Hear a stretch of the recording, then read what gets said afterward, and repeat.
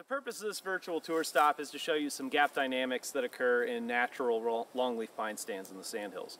So with this 360 video, let's take a quick walk around the plot, get an idea of the type of environment that we're in, just get a general feel for what we're seeing. But as you can see, we're in a gap. So we're in a naturally formed gap.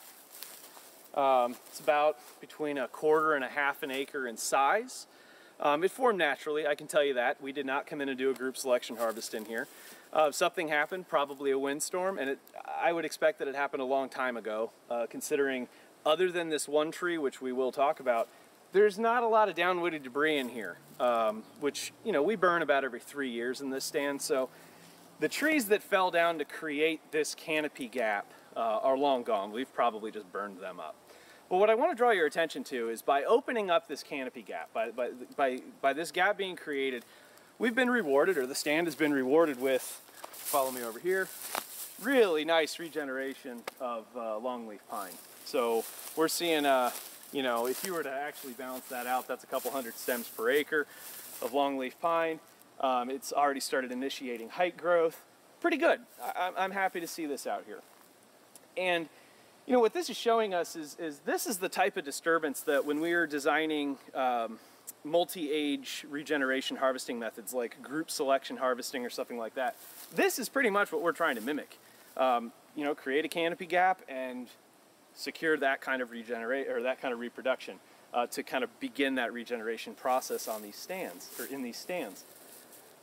So that's pretty much what we have going on here. And with longleaf pine being a shade intolerant species, regeneration harvesting methods that put a lot of sunlight on the ground, like the creation of this gap, do oftentimes work pretty well. There's some problems with them I'll get into in later videos, but what I want to point out now is this is something that we're seeing in a lot of these naturally formed as well as harvested gaps down here in the sandhills. Is let's look at this downed tree right here. Taking a look at this tree, it fell. Fell down actually kind of recently, it was the last couple of years, but it's starting to decay. But look at where it came from. It came from the edge of the gap. Now I'm going to walk back by the camera here and point out another one. There's another tree just kind of over this way that also fell down on the edge of the gap.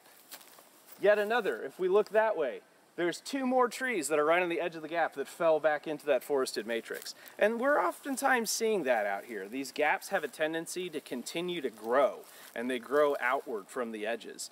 Those trees that are left on the edge of the gap environment after the disturbance creates the gap, for whatever reason, are more susceptible to wind throw, they get hit by or struck by lightning. Things happen to those trees. Sometimes they get damaged when the gap is formed.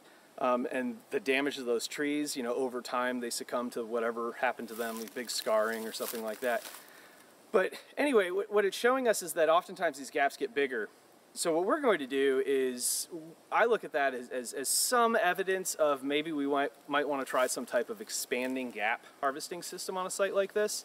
Instead of, when I do a group selection harvest, coming in and taking out a gap every so often, and then waiting 10, 15 years and then doing it again, creating new gaps, I might make the gaps a little bit bigger, because based on what we're seeing on a lot of our sites down here in the sandhills, the gaps tend to be getting bigger on their own anyway. So if we can control that, maybe we're driving what the stand's doing anyway. So actually I shouldn't say control. If we can influence that, maybe that might be a different way to regenerate stands and add a little complexity. And honestly, I could probably use the same infrastructure, same skid trails in and out and everything like that. That might save me some time. So with that, I'll shut off and make some other videos elsewhere.